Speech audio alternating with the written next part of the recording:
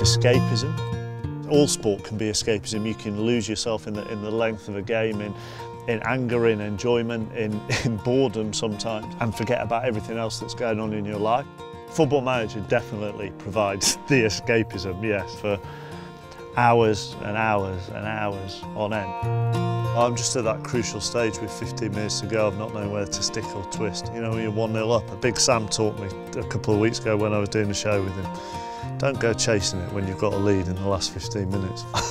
I'm following the Big Sam philosophy for the final. You do use the game during your career. Listen, it is, in all seriousness, it is a very, very good research tool. There is lots of stuff that you can find out about players. It is very easy to click on Football Manager and find that player and say, for example, look at the previous clubs that they've been at. I tend to play in the mornings, really, once I've dropped the 2 eldest at school. Past few months I've hardly played at all just because our 3rd one is sort of toddling, which means we've got to keep an eye on her, really, rather than manage East 5 to Scottish dominance, which is a bit of a pain. So the sooner we can get her in nursery, the better it'll be for my managerial career. Of course, also by playing it in the morning, I can class it as research for then going into work later for the radio. I became Millwall manager, I dominated everything, and then developed quite a soft spot for them because of it. Bear in mind, Millwall get a lot of stick off a lot of people.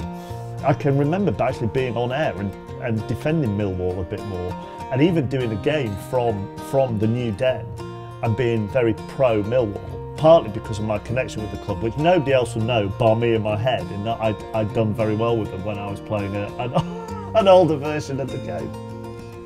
That's good though, right? It's a positive message.